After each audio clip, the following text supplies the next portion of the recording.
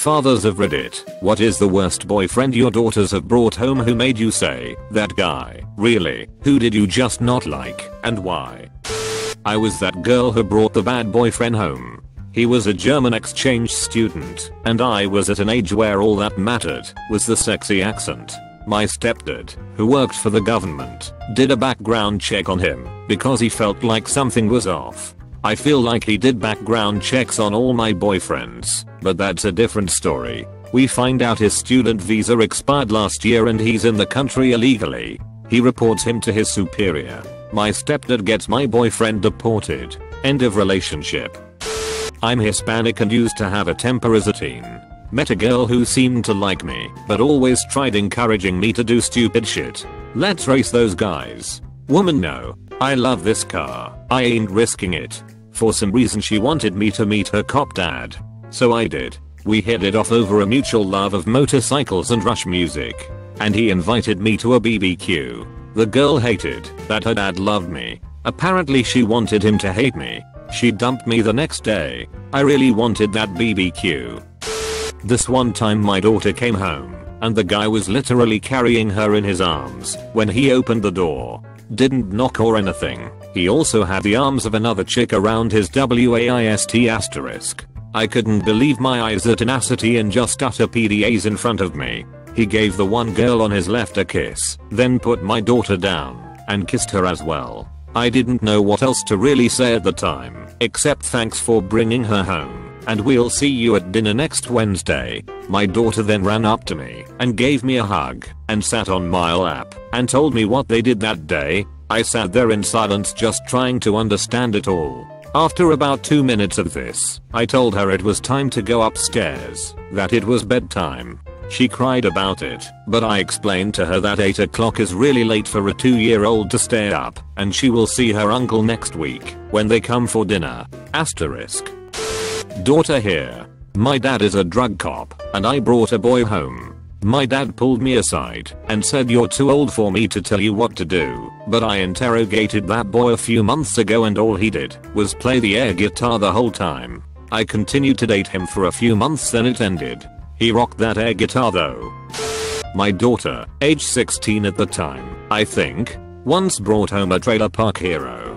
Blank glassy eyes, a dead fish handshake, and a mouth that just hung open all the time, aka catching flies. He never wanted to go anywhere or do anything, just wanted her to come to his trailer house, obviously to fool around. I attempted to be polite and speak to the young man, but he could only vaguely nod and answer in monosyllables, and excused himself to leave quickly. The moment he did, I simply looked at her and asked, really? Fortunately, it only lasted another couple of days after that. One kid she brought home ended up being a stalker, then ended up sneaking into our home at 4 AM after they had broke up. He and I had a short, severely unpleasant little chat. Threats of severe injury may have been discussed. He never showed his face again. Daughter and I were both happy with the outcome. I'm a daughter who brought home an idiot. He was terrified of my parents because he was an atheist and my parents are Christian. Before he even met them, he'd get drunk and ramble about giving them the what for if they tried to convert him. Yes, I pick winners. My dad is a gentle bear of man and my mum is a little lady. They're an older couple and the nicest people I've ever met. He projectile vomited in the restaurant bathroom before he sat down to eat with everyone for their first meeting. When I moved in with him, he insisted on getting a buzz on before they would visit. When I got really sick, I asked him to take me to the clinic. He declined in favor of band practice. My dad ended up driving down to make sure I was okay and even cooked me breakfast. When he dumped me, because yes, I was too stupid to do it myself, I called my dad crying my head off. He listened to me rant for a few minutes and then said quietly, at least you didn't get pregnant. I will always be grateful for that. Apostrophe. My daughter had dated a string of some real good kids who had good heads on their shoulders, good prospects for success in life, but dumped each one as just not what she was looking for. She then went through what her 2 older brothers like to call the bum of the month club, each one she brought home, to meet me even worse than the last. I was at the point of telling her that she needed to reassess her standards upwards a tad before she really found a true loser who would end up hurting her. She found him. It was bad. She came around. In the end it was his ass getting hurt. However, he thought he was a tough guy and tried to physically harm my daughter after she tried to tell him it was over, which was a huge mistake on his part. This kid was 6 feet 1 inch and 185, wore wiffle beaters, backwards hat and droopy drawers and thought he was a tough guy. White suburban punk, you've seen them. My daughter was a 4-sport athlete her entire school career and had her college education covered by an athletic scholarship. When he showed up at a party she was at even with a restraining order against him and grabbed her arm and wouldn't let go. She hit him so hard flush on the side of the jaw that it tore his left earlobe off of his head, chipped 3 teeth, while putting a hole through his cheek in the process, and knocked him clean out with 1 punch. It was a good thing there were witnesses as she was arrested for aggravated assault when they had to call the squad to take the kid to the ER to patch his ass back together. The charges were dropped. Soon after I got home early that Sunday morning, her brother pulled into the drive after picking my daughter up at the local PD. Her white blouse was brown with the splotchy stains of dried blood. The first thing she said to me was, "Don't worry, Dad, none of it's mine. My little girl." Mercenary-hearted little blue-eyed blonde. My sister-in-law brought a guy over to our house who was actually retarded.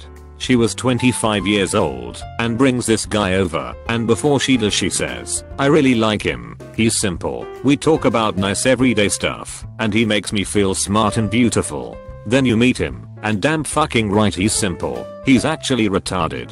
I'm not getting down on retarded guys. In fact, she was decently hot I guess, so good for him for hitting that, but she didn't fucking realize he was retarded. He was nice enough to us and we were nice back. Then a few weeks later she tells us she dumped him. We ask why, and she says, "I think the painkillers I was taking for my shoulder really messed me up. I didn't realize how stupid he was all that time. Now that I'm off them, I just couldn't stand to be around him." She never once said the word retard, bless her soul. I brought home the moron.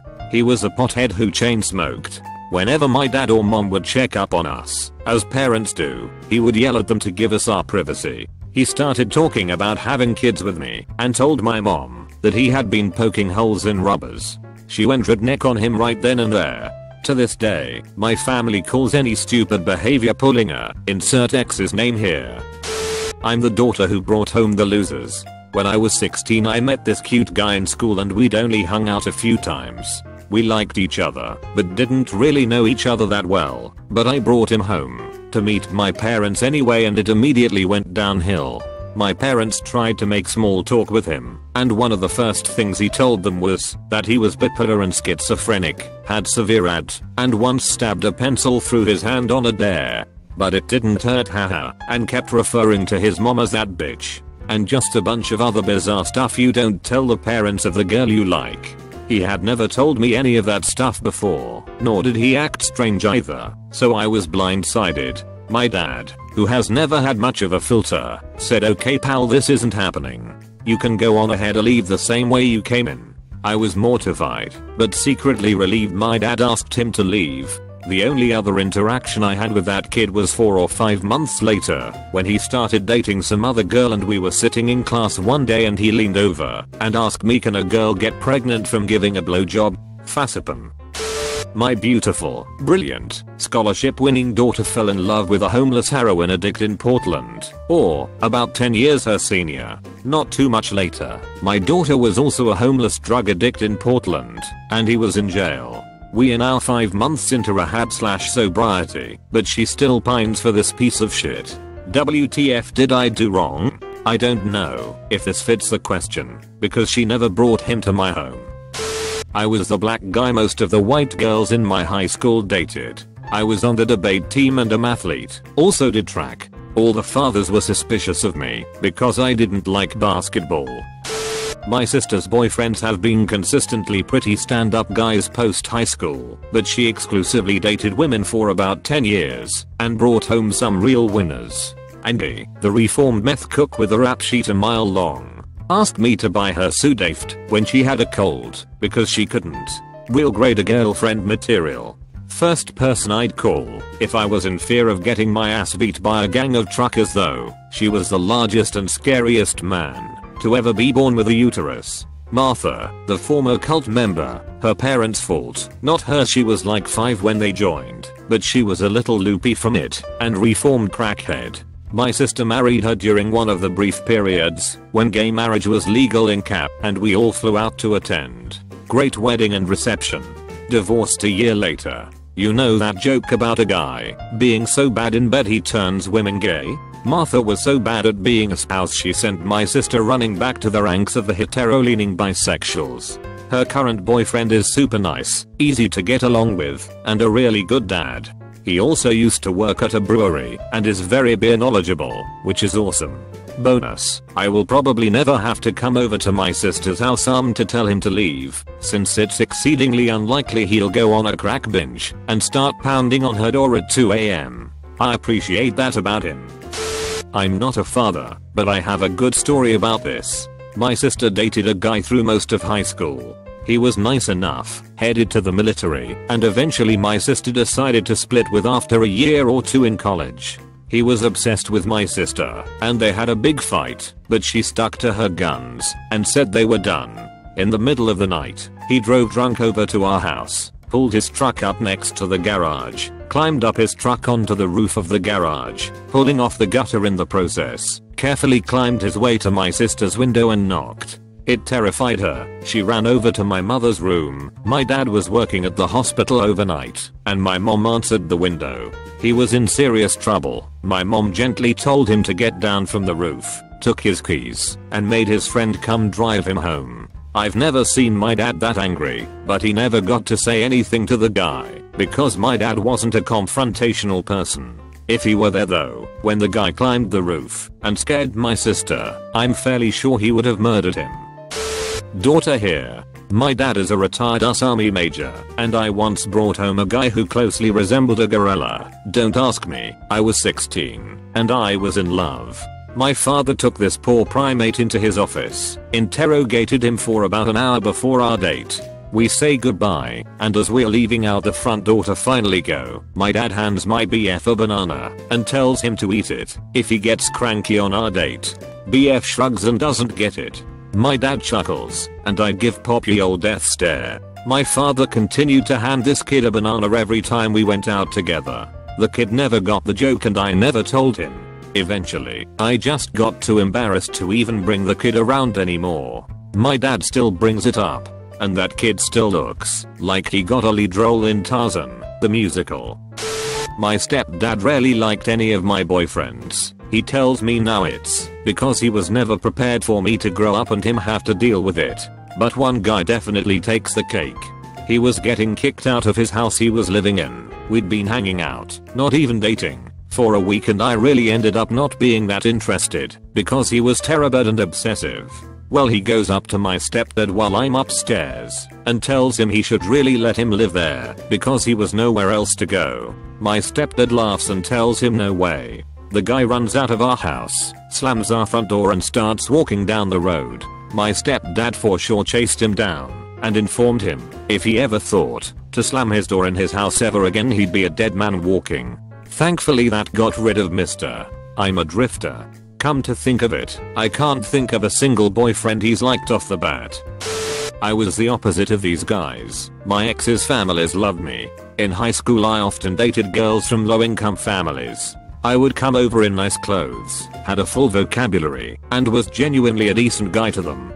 Had one mom ask me to marry her daughter, and was completely serious. She even got mad at my ex when we broke up and apparently still complains about her husband because he's not as good as adversuit. Me and my ex still keep in touch. Her husband hates me because of the comparisons. I felt really bad because the only reason I dated these girls is because they were super easy. They thought I was the stand-up fellow, but the things I did to their daughters when they weren't around.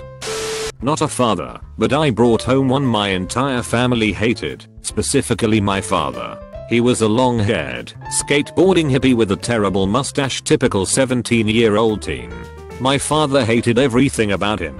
He was too polite for how he looked. His hair was too long. His pants had holes in them. The works. But mustache hippie didn't give up easily and slowly won them over one by one. My brother was easy, sisters not so much, and my father eventually came to love him.